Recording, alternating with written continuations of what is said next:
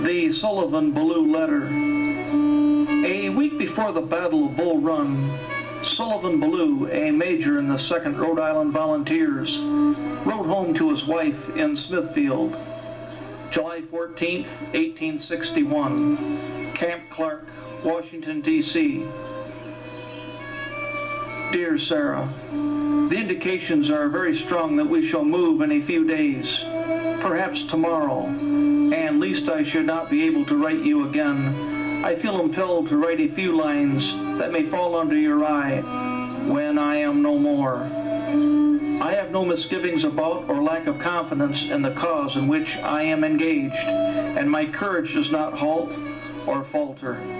I know how American civilization now leans upon the triumph of the government, and how great a debt we owe to those who went before us through the blood and suffering of the Revolution. And I am willing, perfectly willing, to lay down all my joys in this life to help maintain this government and to pay that debt. Sarah, my love for you is deathless. It seems to bind me with mighty cables that nothing but omnipotence can break.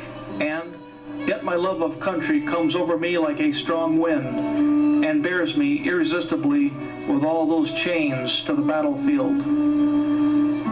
The memory of all the blissful moments I have enjoyed with you come crowding over me, and I feel most deeply grateful to God and you that I have enjoyed them for so long, and how hard it is for me to give them up and burn to ashes the hopes and future years when, God willing, we might still have lived and loved together and see our boys grown up to honorable manhood around us.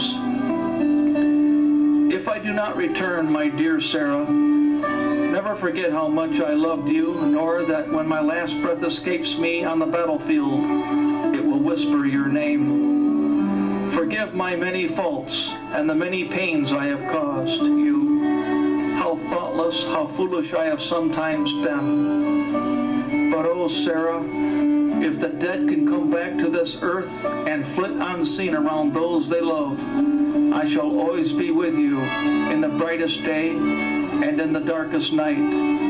Always, always. And when the soft breeze fans your cheek, it shall be my breath, or the cool air your throbbing temple. It shall be my spirit passing by. Sarah, do not mourn me dead.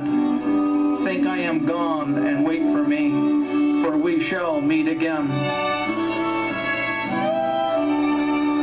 Sullivan Ballou was killed a week later at the first battle of Bull Run.